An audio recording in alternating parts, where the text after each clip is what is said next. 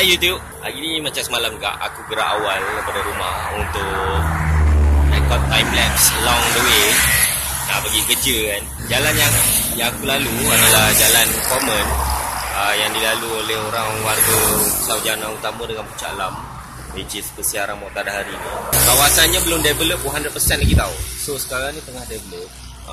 Aku sekarang ni ada dekat UiTM Puncak Perdana. Sebelah sana UiTM Puncak Perdana.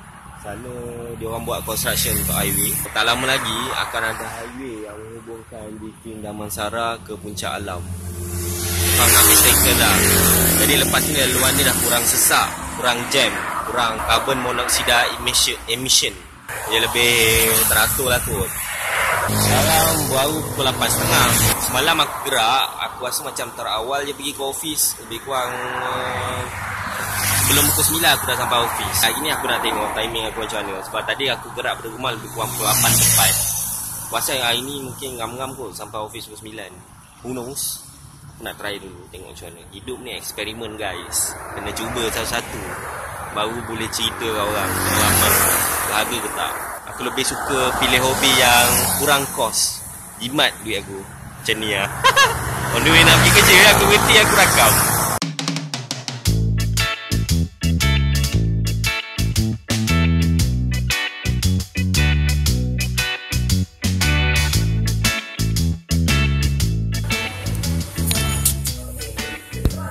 Nak rakam. Oh dah.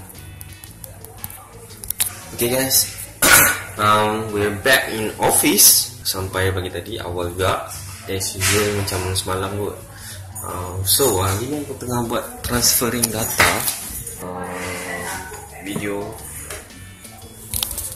untuk diarsipkan. Video-video aku untuk diarsipkan. So ada kawan aku nasihatkan raw footage tu tak payah simpan buang. So ada kawan aku juga cakap benda yang sama. So macam aku kena simpan yang original file yang aku download pergi ke YouTube sahaja. Yang lain aku kena delete. Agak aku try dulu tengok macam mana. Sebab aku tak ada SOP untuk buat benda sort out data ni kan. Banyak tau, 190 gig untuk video 60 hari je. Gila lah. Nanti aku cerita macam mana. Buka. Okay guys, dah pukul 6.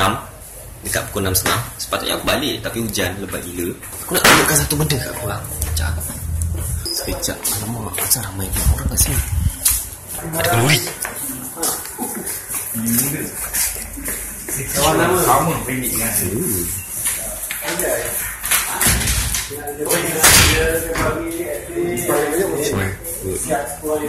Lighted chef dinner. Korang tak tahu apa chef dinner tu, ini yang benda. Dia bercahaya. Ini pun sama. Ini partial. Yang lain semua full. Ini partial. Sebab dia bercahaya kat sini. Sini dengan sini. Nampak macam awesome sikit dengan yang lain-lain ni. Kamu gelap lah aku cakap. Okay, aku nak ucap terima kasih kepada kawan-kawan. Really?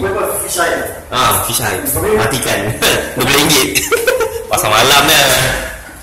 Aku nak cakap terima kasih kepada family dengan rakan-rakan yang bagi ucapan yang merangsang, ucapan sabar apa semua kan. Pasal adik aku meninggal. Ya, aku memang sedih. Tapi tak selalulah macam ni kan. Ada benda lain aku nak tunjukkan korang hari ni. Selain daripada chef banner tadi tu yang cantik tu, ada benda lain.